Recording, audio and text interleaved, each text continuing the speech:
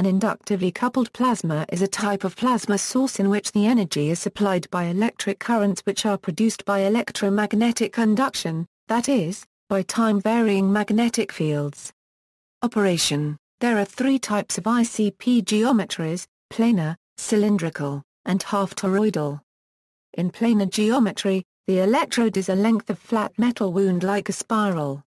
In cylindrical geometry, it is like a helical spring. In half-toroidal geometry, it is toroidal solenoid cut along its main diameter to two equal halves. When a time-varying electric current is passed through the coil, it creates a time-varying magnetic field around it, which in turn induces an azimuthal electric field in the rarefied gas, leading to the formation of the figure-8 electron trajectories providing a plasma generation.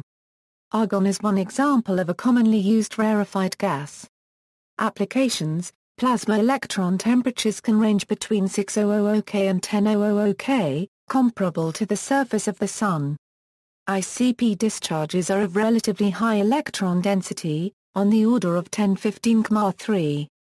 As a result, ICP discharges have wide applications where a high-density plasma is needed.